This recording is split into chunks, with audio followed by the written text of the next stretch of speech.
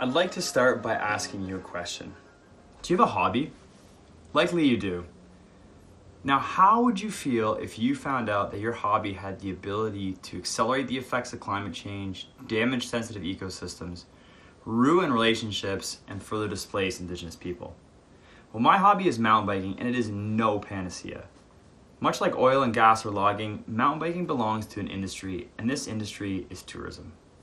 The tourism industry is relatively new, yet consumers are now spending more and more money on outdoor recreation, more than pharmaceuticals and fuel combined. In 2017, North Americans spent $887 billion on recreation. In British Columbia, mountain biking has grown from a fun pastime into a full-blown commercial pursuit. In the Sea to Sky corridor alone, mountain biking tourism is worth more than $70 million.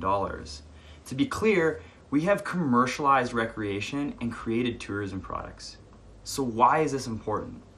In BC, rural and Indigenous communities throughout the province are transitioning their economies from resource extraction to tourism in search of economic stability, increased socio-cultural benefits, and environmental sustainability, with many communities choosing mountain biking as their main tourism product.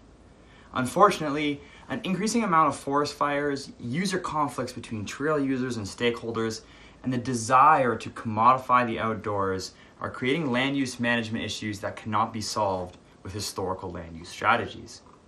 This leads into the research objectives of my study.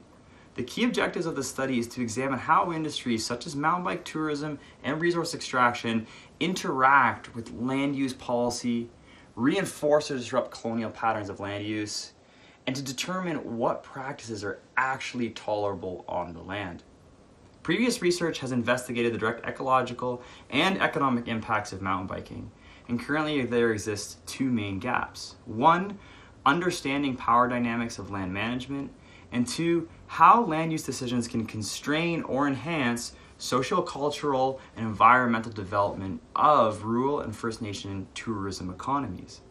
BC is an ideal setting for this research because it's the only province with a dedicated mountain bike tourism agency, a large proportion of unceded Indigenous territory, and is currently experiencing threats to rural livelihood due to climate change. My study will use in-depth interviews with key rural and First Nation stakeholders. And findings from this research will assist these stakeholders with the creation and development of a more sustainable tourism management strategy, one that is better able to adapt to the dynamic socio-political and environmental conditions currently impacting the province. Now, with all that being said, I think it's time we go for a ride.